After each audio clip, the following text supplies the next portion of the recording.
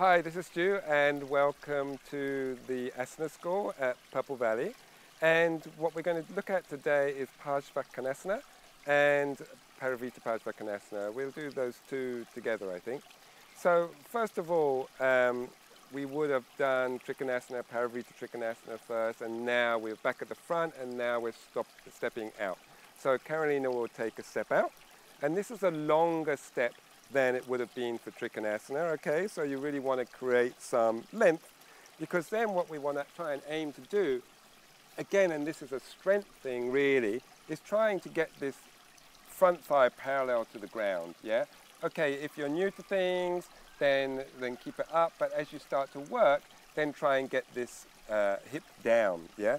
And from there, traditionally, we would, as an easy step, being prompted by Carolina here, you can place your elbow on your knee, yeah? And then you might reach over the side, okay? So what we're thinking in all of these variations really, it doesn't matter so much what's happening here, it's we're creating a line of energy from our foot, which is nicely grounded on the floor. So if it tends to lift up here, we want to be pressing down on the outside of our foot, all the way up the body, all the way up the side, all the way to the hand, yeah? So it's like a whole lateral line of the body, yeah? And you really want to feel the whole body going in the two directions, grounding into the floor and lifting to the sky, yeah? And you can really feel the whole body working in that position. And if your arm is actually on your thigh, there's a tendency to just hang out, yeah, and to let all your weight sink down into this elbow and into this thigh. So what you want to be doing if you're doing this is to actually try and lift your elbow slightly off of your thigh. So it's just resting but not resting, yeah? Right, and then that will free up the shoulders a little bit more too. Okay, so from there we can go a little bit, have a little rest by the looks of it, and then we'll go down again. So from there, if we wanted the next step to the posture, it would be to place the hand on the inside, yeah? So the finished posture would be the hand on the outside, yeah? But the hand on the inside is a nice sort of halfway step. Again, we're creating as much opening in the chest as we can, and then reaching over and about there. So what we're talking about is a nice line from foot to hand, yeah? And then again with the head, you don't want to let it tip back too much, so you want to keep your chin towards your chest a little bit and then just rotate the head. And so we may want to look at the hand with our eyes, yeah, but we don't want to look with our head, because if we look with our head, we tip our head back, which is not so nice for our head. It puts more strain on it because it's heavy enough as it is. So just keep your chin a little bit tucked and just turn your head and look with your eyes, yeah? Or look under your armpit up this way, yeah? You can inspect, see if you've waxed nicely enough, yeah? And just from mine, you know, it would take a gallon of stuff. And then coming up, yes. And we'll try the last effort, and we'll keep on this side even though we're torturing Carolina a little bit. And so just to show you on this one that really then we're stepping through, and then the hand would be on the outside, yeah, and then rotating there, and we land up in the same position. So you can see from those three different efforts that really we've just created the same sort of shape on the outside. So that's why it's more important to get your body comfy on this side, rather than the whole body being pulled this way, yeah, and then you can't really open up enough. So better to change the arm at the front so that you can open up your body on the side, yeah? Good. And the same thing, make sure you're pressing into both lots of feet evenly, trying to shift your weight between the two and lifting up on the inner thigh here so the weight isn't pressing down on the knee here, yeah? So always lifting up here. That will be mostly activated by lifting the arch of the back foot, pressing down on the outside of the back foot. Yeah, and that's about all I've got to say on this one. And we're going to move straight into Parivrtta Trikonasana. So we're going to do it this way around, and we'll go straight from here. So this is a twist, obviously. And again, we'll start with prayer twist, okay? So the first steps are, what are we doing with our feet? Well, we'll talk about the feet as they would like them, shall we say.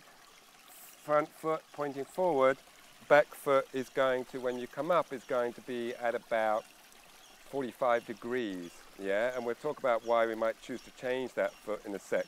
So we'll start with you with your foot in that position and with a prayer twist, yeah? This position? No, like coming up, with your foot on 45 degrees. Yeah, yeah, yeah. So alignment is roughly heel to heel, yeah? Outside of the back foot pressing down, yeah? Carolina is trying as much as she can to square her hips, and then at the same time creating a twist with the upper body, coming again from the thoracic spine, yeah? Now actually this places quite a bit of stress around here with that foot in that externally rotated position, which is why I say we'll come to it next, which is to pivot that foot back up onto the toes, yeah? And bring it right the way around, yeah? Yeah, like that, yeah.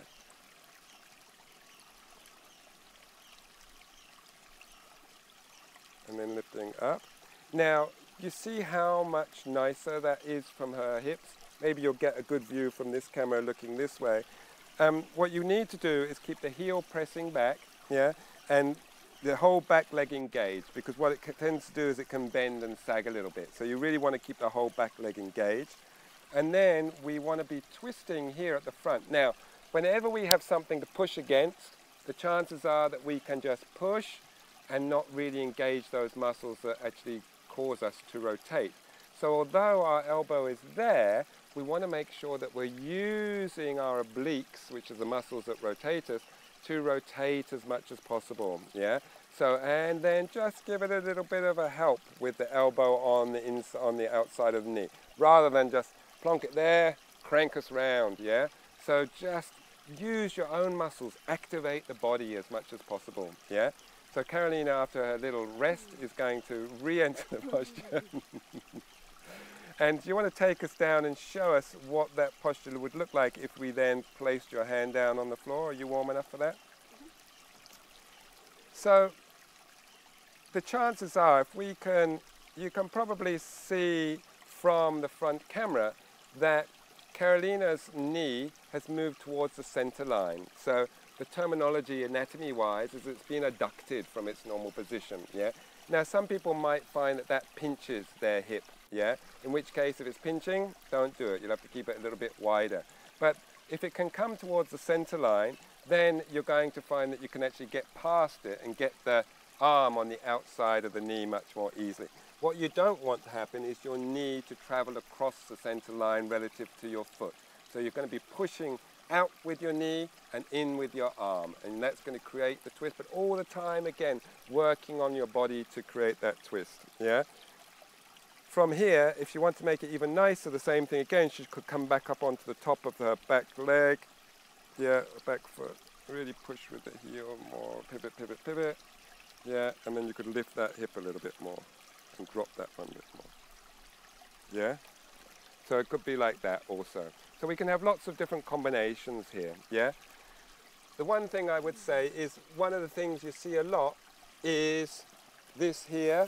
We want to have our hand on the floor, but we can't really get it past here. So what do we do instead? We sort of skimmy around the front of the knee and we place it sort of like this.